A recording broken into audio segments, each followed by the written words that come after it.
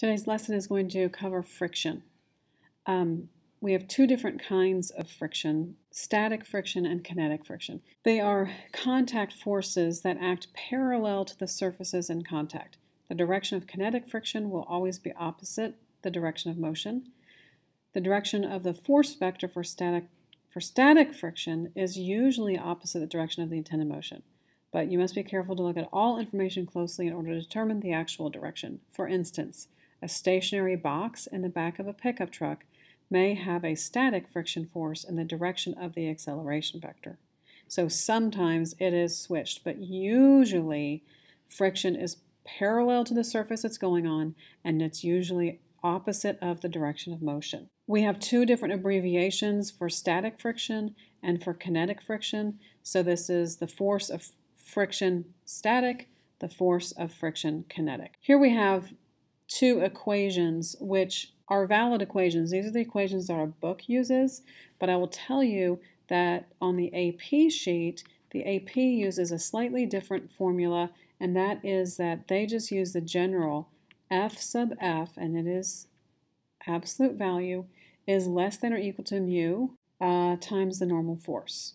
So it's very similar to this. This is just what we use in the book, but this is what we use on AP. So I think you need to be a little bit more familiar with the AP version. Now, there's a maximum, because think about if something is like you've got a ramp and something is resting on this ramp. Well, at some point, it's going to start sliding. And so the maximum is, well, how much static friction does it take? Like, what's the maximum point to get to? So that's why that they have this.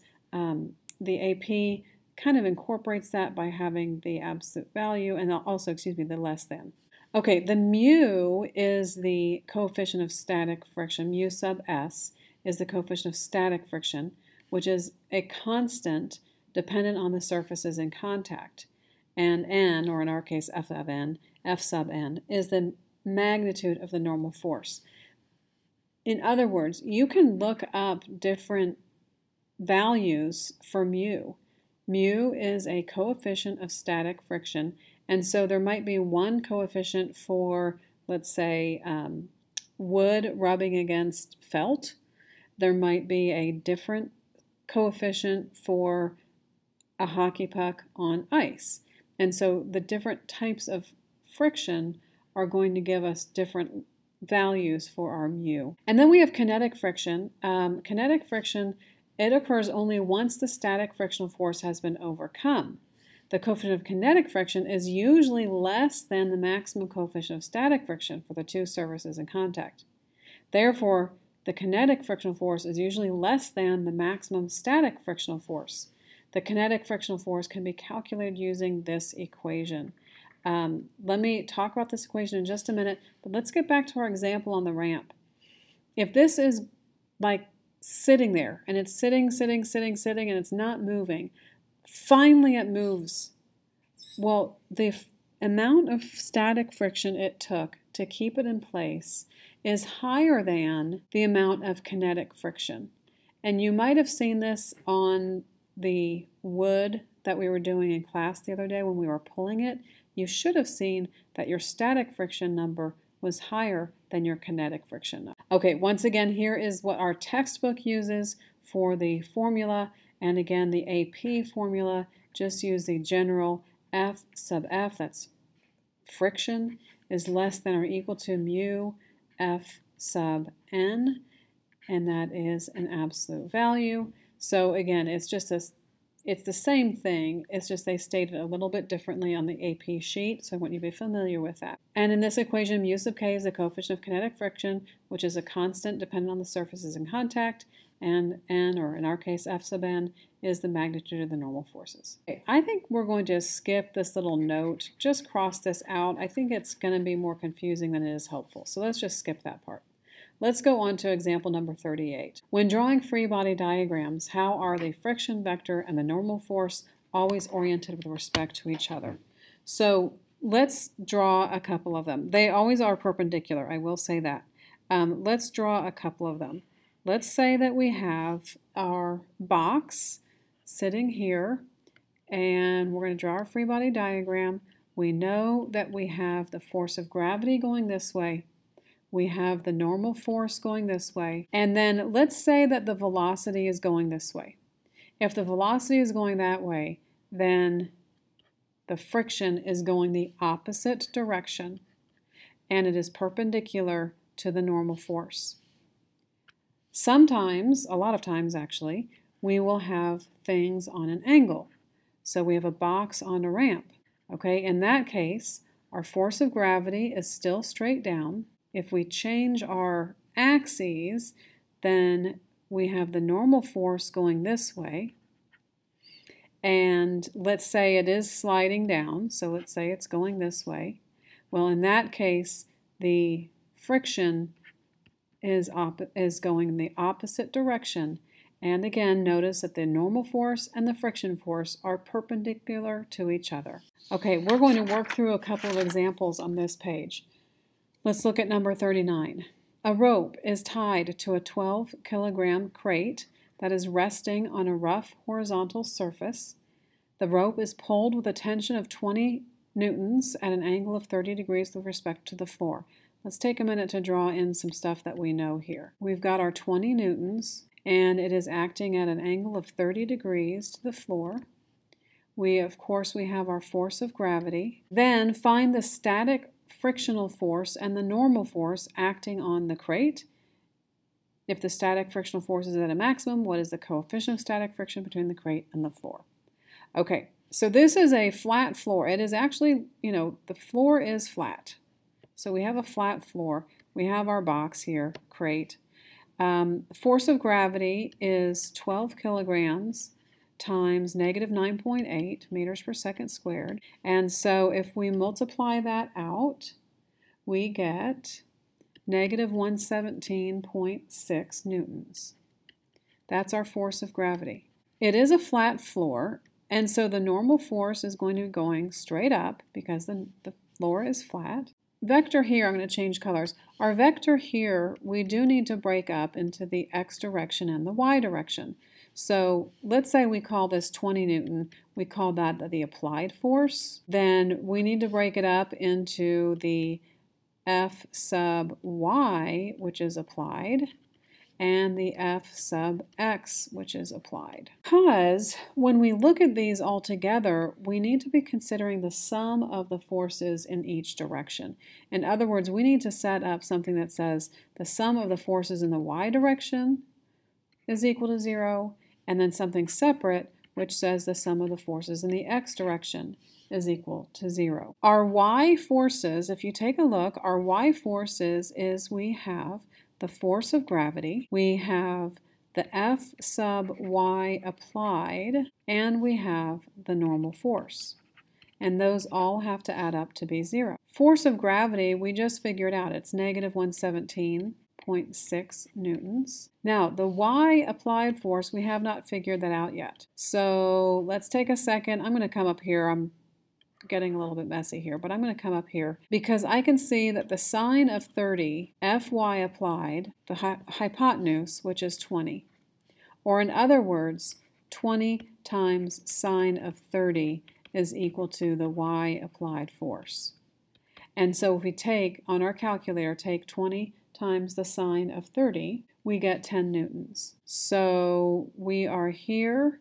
This is a positive direction. If we look at what we're talking about, that is going up in the positive direction. So that's a positive 10 newtons. And we don't know the normal force. That's kind of what we're trying to figure out. And so we're going to solve this, and we're going to find the normal force. So that gives us a negative 107.6. And so our normal force is 107.6 newtons. So find the static frictional force and the normal force acting on the crate. We found the normal force. Let's talk about the static frictional force. So the static frictional force, we need to now look at the x direction.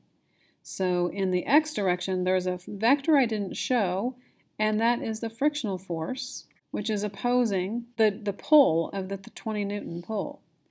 And so I do need to take a minute to find my Fx applied.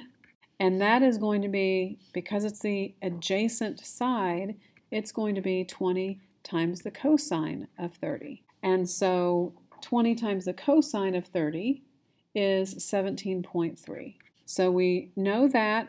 The other one is the F of the frictional force, and those are really the only two that we have. So we're talking about the frictional force plus the Fx applied should add up to 0. If we look at our direction, the force of friction is going in the negative direction, the x applied is going in the positive direction. Let's just say F sub F plus 17.3 is equal to 0. So if we subtract that, then we get the answer of 17.3, and that should be a negative 17.3 newtons. And it is negative because it is going to the left. So the frictional force is negative 17.3. Question was, if that is the maximum, what is the coefficient of static friction between the crate and the floor? So the other equation that we have is that the force of friction is equal to mu times the normal force. Mu is our coefficient of static friction. So our friction is negative 17.3. Mu times the normal force, and our normal force is 107.6. So if I divide by 107.6, then I will get mu. And 17.3 divided by 107.6 is 0.161. And you might be wondering, where did your negative sign go? But this is it's always positive. So in the equation, actually, there is an absolute value bar here. And so this is always positive. Regardless of the direction, the mu is always positive. So the static frictional force we found out to be negative 17.3 newtons. The normal force we found to be 107.6 newtons. And the coefficient of static friction is 0.161. Next question, number 40. The coefficient of kinetic friction between a 50 kilogram crate and a horizontal floor is 0.2. The crate is then pulled by a horizontal rope and starts to accelerate at 2 meters per second. What will be the tension in the rope? I'm going to just record some of this information. We have that the mass is 50 kilograms. We have that the mu, coefficient of kinetic friction is 0.2. And we have the acceleration is 2.0. The question is, what is the tension in the rope? All right, let's draw a diagram of what's happening. So we have this crate. It's a 50 kilogram crate. It must have gravity, and it is on a horizontal floor. The floor is flat, so our normal force is just going to be straight up, same length as the gravity. And then it is pulled by a horizontal rope, and it starts to accelerate at 2 meters per second squared. It has a frictional force, and this is the force of tension. All right, we need to figure out some numbers. Our force of gravity is 50 kilograms times 9.8 meters per second squared, and that's actually a negative 9.8. So our force of gravity comes out to be a negative 490 newtons. If that's gravity, then our normal force is a positive 490 newtons because we are on a flat surface. So we need that number. Then, what else do we need? Well, the tension in the rope is what we're looking for. We have this acceleration, which we haven't really talked about. Just a second ago, we did the sum of the forces in the y direction. Let's look at the forces in the x direction. So the sum of the forces in the x direction is mass times acceleration in the x direction. The sum of our forces means the frictional force plus the force of tension is equal to the mass times the acceleration in the x direction. The frictional force, the formula for frictional force is mu times normal force. And so mu is 0.2, normal force is 490, mass is 50 kilograms, acceleration is 2 meters per second squared. So 0.2 times 490 is 98. So we have a 98 newtons over here, plus the force of tension, that's what we're looking for. We have 100 newtons over here, we're going to subtract. Where is I've got a negative mistake somewhere because my answer should be coming out to be 198. The friction is going in the opposite direction. The friction is going in the opposite direction. So now if I add these together, I should come up with 198 newtons is the force of tension. So when you find the force of tension, we're talking about friction, you have to find the normal force.